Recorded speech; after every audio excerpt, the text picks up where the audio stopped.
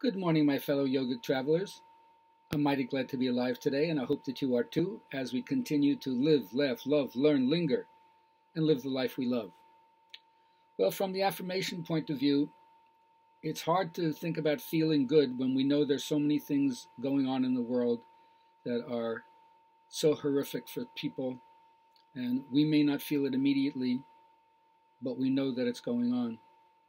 And yet, the truth is that when you're feeling good, all that you really are flows through you. And if it's possible for us to create that which we believe, allow, and expect to be, then it's only by having your thoughts that are powerful, passionate, and positive that clarity from your own inner being is going to launch and propel you forward and align you with all those people who are in tune with your deepest spiritual intent.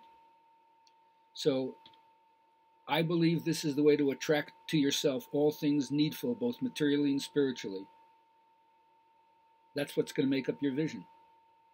And of course, when you feel good, you'll be uplifted. And believe it or not, you'll have fun along the way. Now, philosopher Alan Watts says that what we do and what happens to us is one and the same thing. That we are so interactive with the universe, an organism that goes with its environment, that what happens to me and what I do are one and the same thing. Sometimes it's hard for us to realize this because when we want things, when we say we desire things, we're also saying that we lack things. And of course, there's another point of view from which we don't lack anything. Everything is there for us to interact with and give us the best survival advantage possible.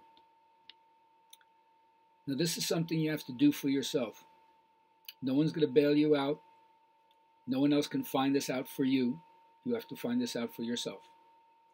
So the first thing I would say is once you realize how intimately connected to everybody else, be careful in terms of your praise and your blame, especially your blame.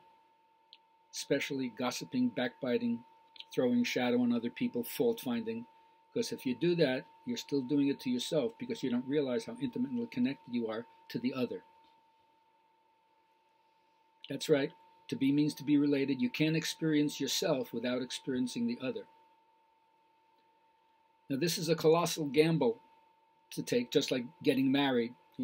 There's an open-ended aspect of it where you don't know where to lead, but you're going to trust, and you're going to give it your best to do your part to make it work.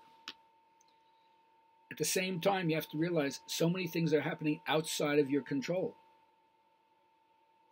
The ego has as much control over outside things as a child sitting in daddy's car has behind their own plastic wheel. Yes, there are some things where agency is necessary, and it seems like if you don't do it, it ain't going to happen. I get it. But when it comes to other things like the weather or politics or how somebody else thinks or feels, you can't control that. And it's a strange paradox between the part of you that thinks you can do it all by yourself and pull yourself up by your own bootstraps and try to produce something that you can't, versus the idea of accepting grace, which means being open, receptive. And yet at the same time, there's a kind of effort that you have to make at the same time. Very paradoxical, isn't it?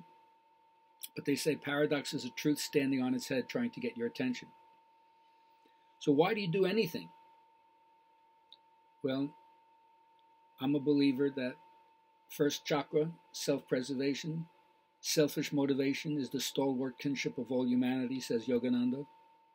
So you do anything because you think it's for your own good. And before you have genuine love, first you have self-love. Let's admit it.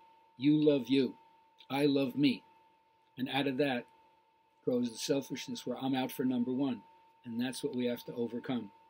Don't deny it, recognize it, and yet move beyond it so you have other motivations.